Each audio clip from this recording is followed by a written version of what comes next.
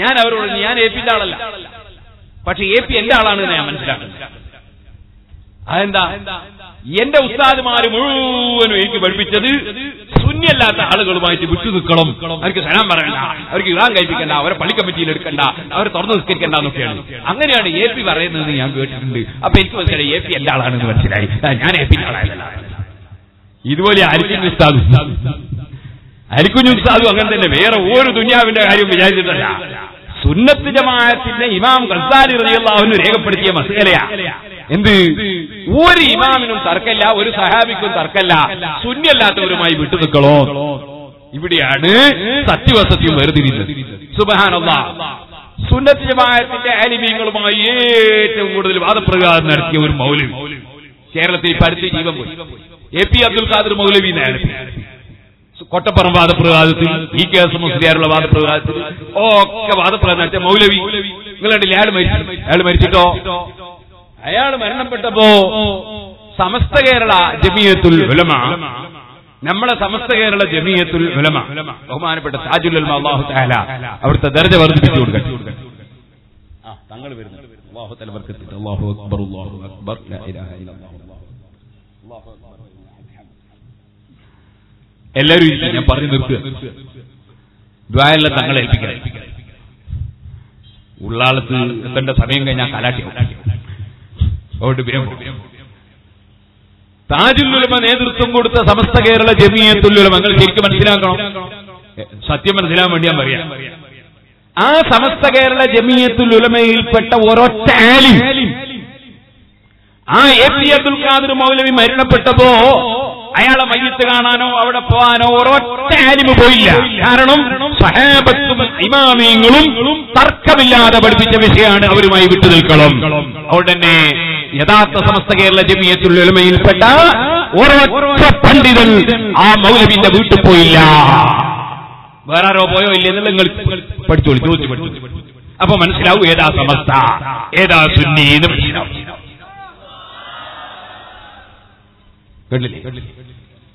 ഇനി ഞാനൊന്ന് പറയട്ടെ. ലാ തഖബലൂ മിൻഹും ഷഹാദതൻ അബദാ. മരിക്കുന്നത് വരെ നിക്കാഹിന്റെ സാക്ഷിക്ക് പറ്റൂല. ആര്? വ്യഭിചാര ആരോപണം പറഞ്ഞിട്ട് 4 സാക്ഷിയെ കൊണ്ടുവരാത്ത. വ്യഭിചാര ആരോപണം പറയാ, എന്റെ 4 സാക്ഷിയെ കൊണ്ടുവരാതിരിക്കുക. എന്നാൽ മരിക്കുന്നവരെ നിക്കാഹിന്റെ സാക്ഷിക്ക് പറ്റൂല എന്ന് ഖുർആൻ. പല മുഫസ്സിരീങ്ങളും മരിക്കുന്നവരെ നിന്നെ പറയും, തോബ ചെയ്താലും പറ്റൂല എന്നാ പല മുഫസ്സിരീങ്ങളും. നിങ്ങളൊന്ന് ആലോചിച്ചു നോക്കൂ. ഞങ്ങളുടെ നാട്ടിന്റെ അടുത്ത് ഒരു സ്കൂളിൽ ഒരു 4 വയസ്സുള്ള ഒരു കുട്ടീനെ ഒരു യതീം കുട്ടി എന്തോ ചെയ്തു എന്ന് പറഞ്ഞൊരു കുപ്രചരണം. സുബ്ഹാനല്ലാഹ്.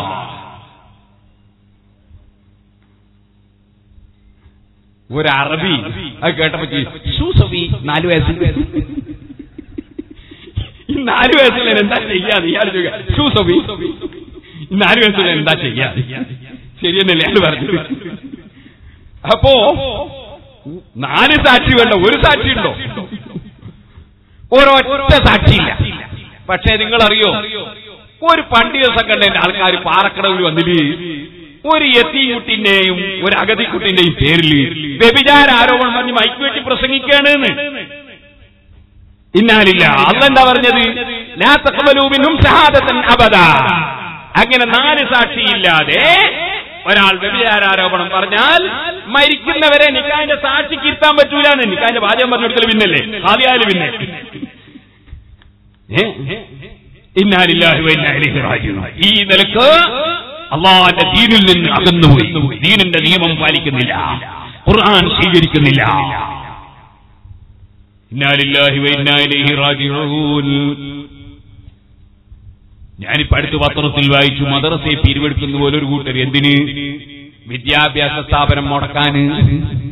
ഇന്നാ ലില്ലാഹി വ ഇന്നാ ഇലൈഹി റാജിഊൻ. പിന്നൊന്ന്, സാക്ഷിയില്ലാത്ത വ്യഭിചാരാരോപണം കദ്ഹ് പറഞ്ഞിട്ട് ആ കദ്ഹ് വിജയിപ്പിക്കാന്.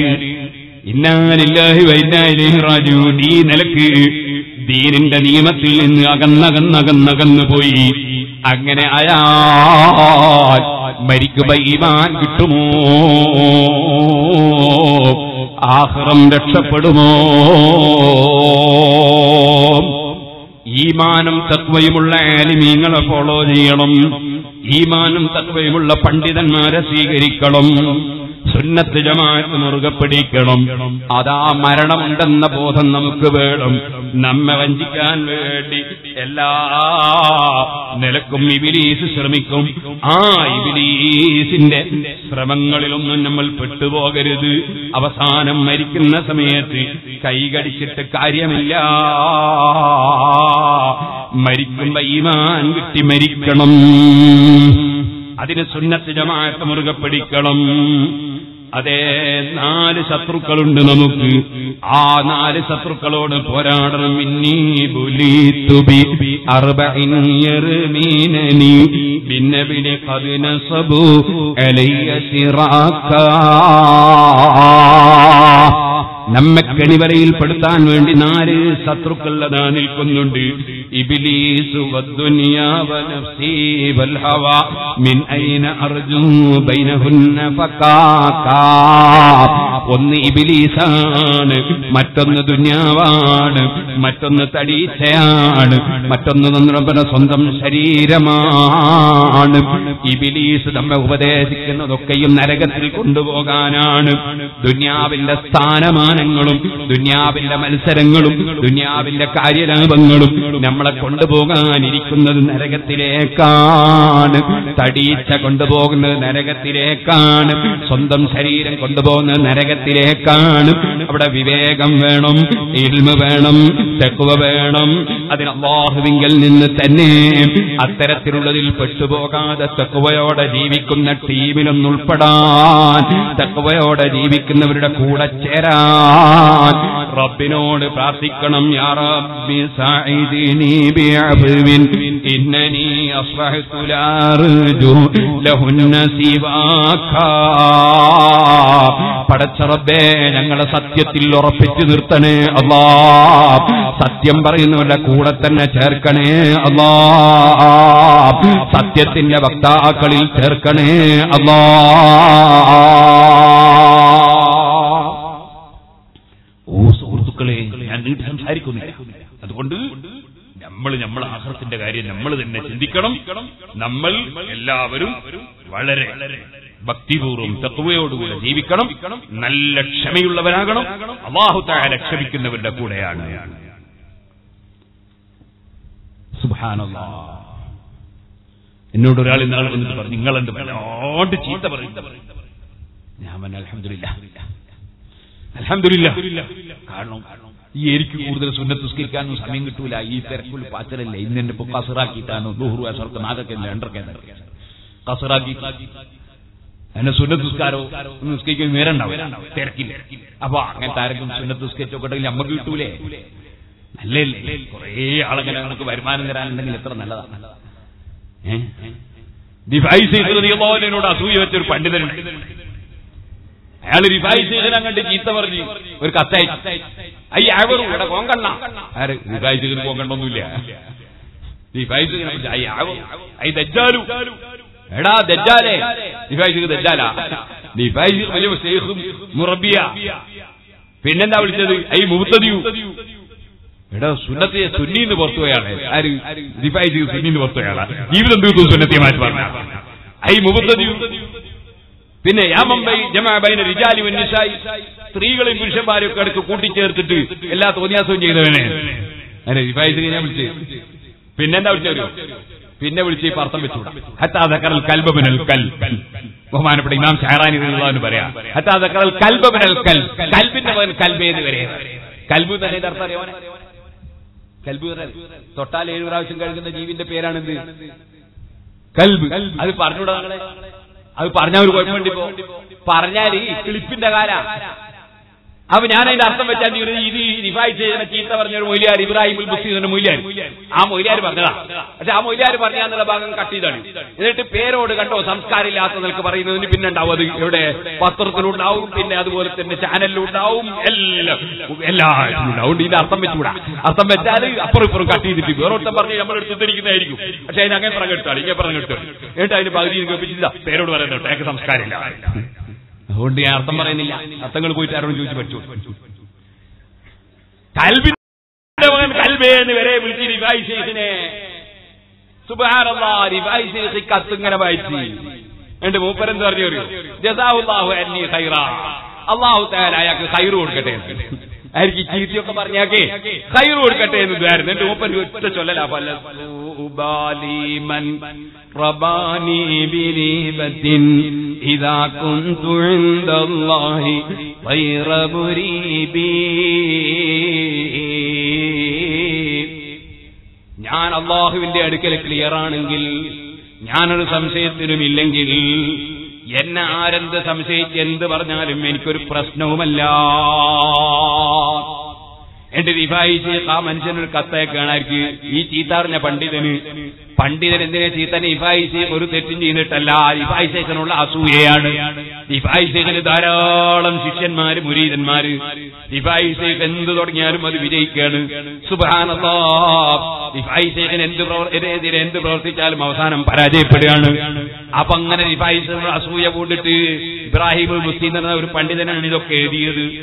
ആ ഇബ്രാഹിം മുസ്തിക്ക് റിഫായി ശൈഖിന്റെ മറുപടി, അമ്മാ ഖൗലുക്കല്ലദീ സകർതുഹു ഫഇന്നല്ലാഹ തആല ഖലഖനി കമാ യശാ. നിങ്ങൾ എന്നെ പറ്റി പറഞ്ഞ കാര്യങ്ങളുണ്ടല്ലോ, അതിനെപ്പറ്റി എനിക്ക് പറയാനുള്ളത്, അല്ലാഹു തആല അവൻ ഉദ്ദേശിച്ച പോലെ എന്നെ പഠിച്ചു വെച്ചിരിക്കുകയാണ്. വസ്കന ഭീമാ യശാ, അല്ലാഹു ഉദ്ദേശിച്ചതിൽ അല്ലാഹു തആല എന്നെ താമസിപ്പിക്കുകയാണ്. വഇന്നി ഉരീദു മിൻ സദഖാതിക തദുവലി, എനിക്ക് നിങ്ങളോട് പറയാൻ, നിങ്ങൾ എനിക്ക് വേണ്ടി ദ്വാരക്കണേ. ആരോട്? ഈ ചീത്തിയൊക്കെ പറഞ്ഞ ആളോട് അങ്ങോട്ട് പറയാണ്, എനിക്ക് നിങ്ങളോട് പറയാൻ, നിങ്ങൾ എനിക്ക് വേണ്ടി ദ്വാരക്കണേ. നിങ്ങൾക്ക് എന്തെങ്കിലും എന്നെ കൊണ്ട് പ്രയാസം ഉണ്ടായി നിങ്ങൾ ബന്ധപ്പെട്ടേക്കണേ. നിഫായിസത്തിന്റെ മറുപടി, സുബ്ഹാനല്ലാഹ്, ഇബ്രാഹിമെന്നോവർ എഴുതിക്കോടുത്താരെ ഉത്തരം തന്നോവർ. അപ്പോൾ മാറൂഹത്ത് നോക്കി ഭാഷമ്പൂക്ക് അറിഞ്ഞില്ല ഞാനിവർ പോരീശായെന്നോവർ. അതാരിഫായിമാലയിൽ പാടിയത്. ഇബ്രാഹിം എന്നവർ എസല് കെട്ട കത്ത് തന്നെ വളരെ മോശമായ കത്ത് എഴുതി കൊടുത്തപ്പോ അങ്ങോട്ട് വളരെ മാനമായ മറുപടി.